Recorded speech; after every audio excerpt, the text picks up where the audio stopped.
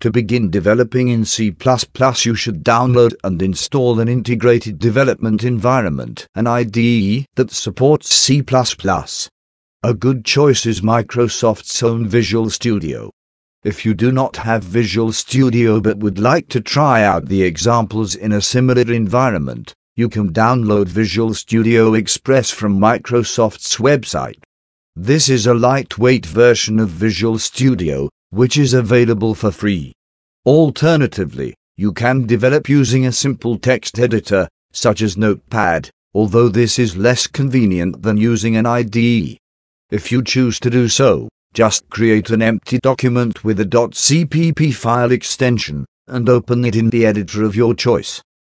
After installing Visual Studio or Visual Studio Express, go ahead and launch the program.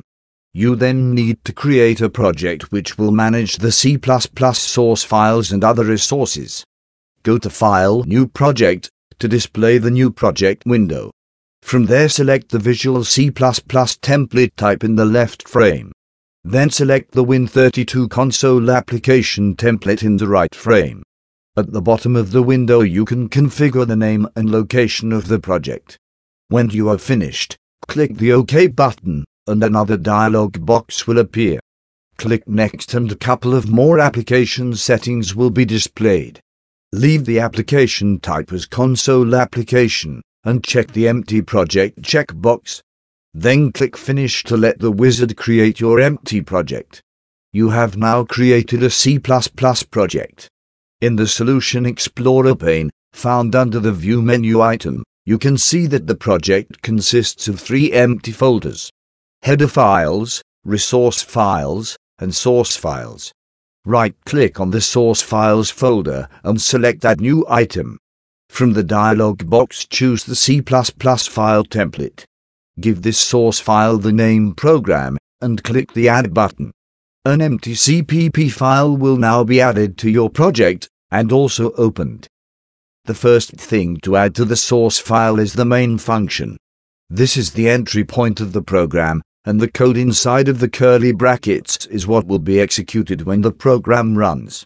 The brackets, along with their content, is referred to as a code block, or just a block. This first application will simply output the text "Hello World" to the screen. Before this can be done, the IOStream header needs to be included. This header provides input and output functionality for the program, and is one of the standard libraries that come with all C++ compilers.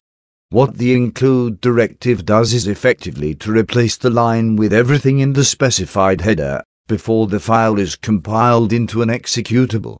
With IOStream included, you gain access to several new functions.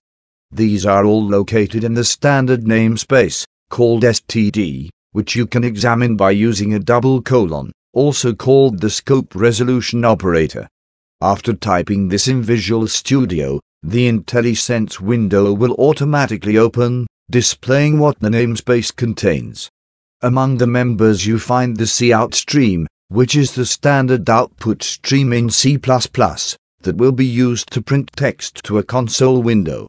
It uses 2 less than signs, known as the insertion operator, to indicate what to output.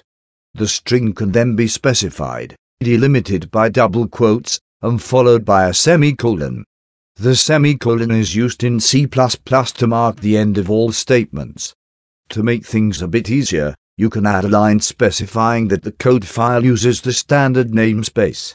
You then no longer have to prefix cout with the namespace, since it is now used by default.